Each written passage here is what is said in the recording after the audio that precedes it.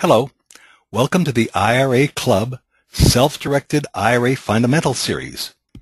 This webinar discusses selecting the right type of self-directed IRA for your needs. Did you know that there are two types of self-directed IRA accounts? And selecting the right type can significantly improve your investment results. The two basic types of self-directed IRA accounts that we'll discuss are the custodial self-directed IRA account and the checkbook self-directed IRA account. The checkbook self-directed IRA account is sometimes called an IRA LLC.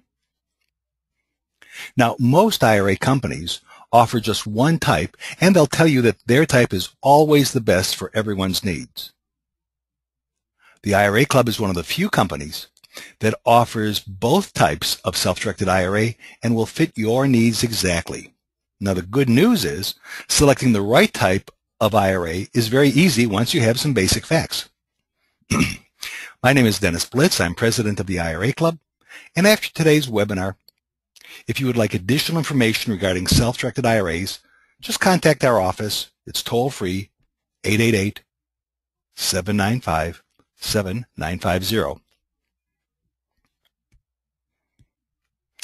Now, the most important thing that we're going to start with is the fact that one type of IRA is not better than any other type. They simply serve different investing needs. And you want to get the type that aligns with your investing needs so you have the best opportunity for success. Let's start talking about the custodial self-directed IRA first. Now, these accounts are very good, and they're best used for small, low-activity IRA accounts. Let's understand how the funds in a custodial account move. Every movement of funds in or out of that account must be preceded by a formal request form from you, accompanied by supporting documents. Each request is then reviewed. Now, these reviews take time and can cause delays. Sometimes that's meaningful and sometimes that's not a problem. Next, how does a custodial self-directed IRA compute their fees? Well, fundamentally, there's two ways. Some companies base the fee on the number of assets in the custodial account. In other words, the cost will increase each time you add a new asset. Or other companies will base their fee on the dollar value of the account. Hence, every time your account grows in value, your fees will increase. So who would use a custodial self-directed IRA account?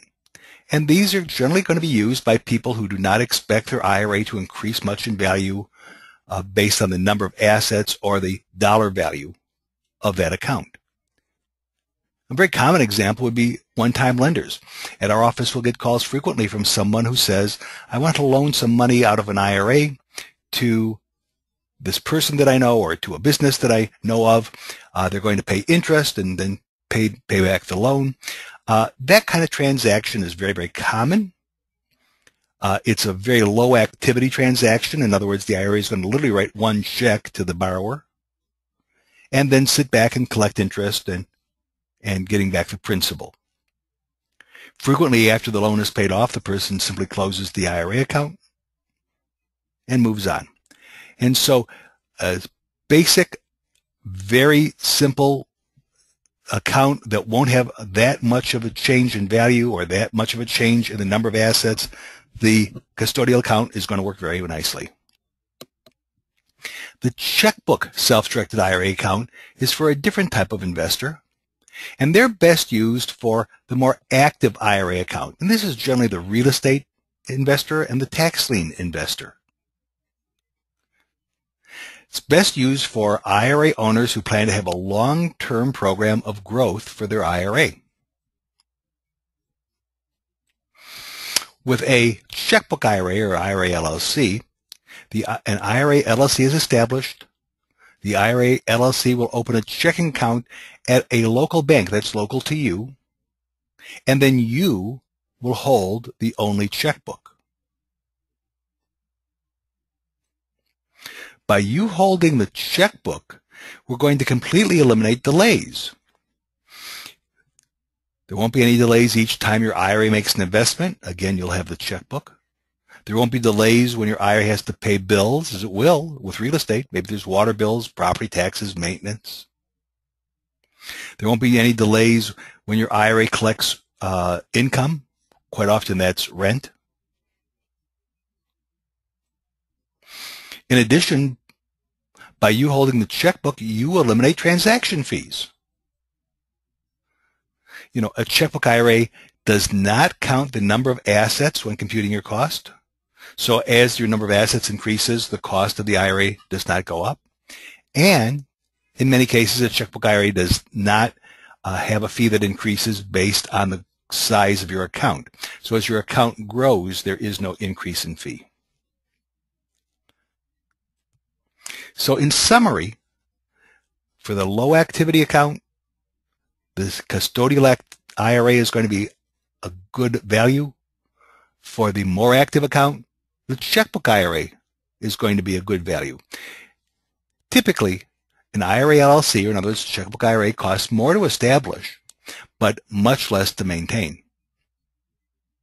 So if you expect to have your IRA for several years and you expect it to grow, you may want to consider a checkbook IRA. If you'd like more information from the IRA Club about checkbook IRAs and how they can work for you, the IRA Club offers a 35-minute webinar on this topic. We'll be happy to send you a recording of that webinar that gives you a lot more detail about how checkbook IRAs work and whether it's going to fit your needs. Just call us up. Our number is, again, toll-free 888-795-7950. And we look forward to hearing from you. Thank you.